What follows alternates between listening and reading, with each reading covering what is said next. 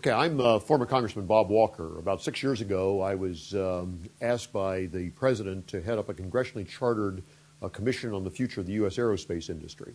That commission consisted of a broad base of bipartisan leaders in aerospace activities.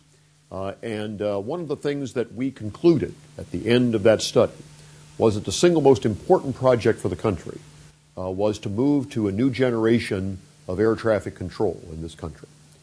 And we said so because it, first of all, would assure that air travelers would be in a more efficient, safer system, but would also increase our leadership in the space because a lot of the technology was going to be space-based technology, satellite technology, if you will, that would help automate the overall next-gen system.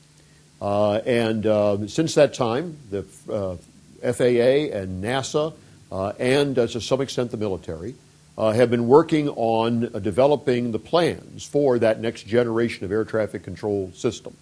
It's extremely important to the country that the new generation of air traffic control go in place.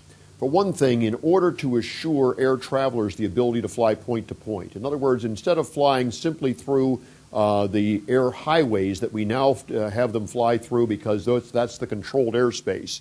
Now, under the new system, because it's automated, because it's space-based, you would be able to fly from point to point. If you wanted to fly from Philadelphia to Atlanta, you would fly point to point. If you wanted to go from Atlanta to Chicago, you would simply fly point to point and not have to utilize the air highways. That would allow for far more use of the available airspace.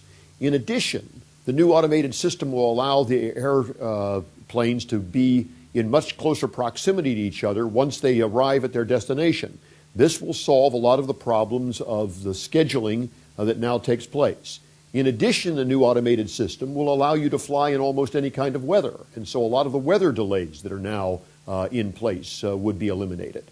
And so what you have in the next-gen system is the ability for air travelers and for freight travel to move in a vastly more efficient system.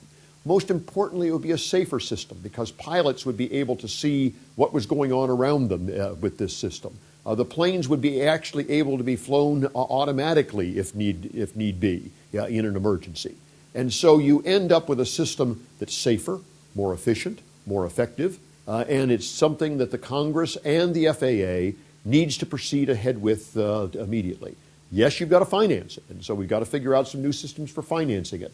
But this is vastly important to us as a country because if we don't move ahead in this arena, I can assure you that the Europeans and others will take leadership in this area.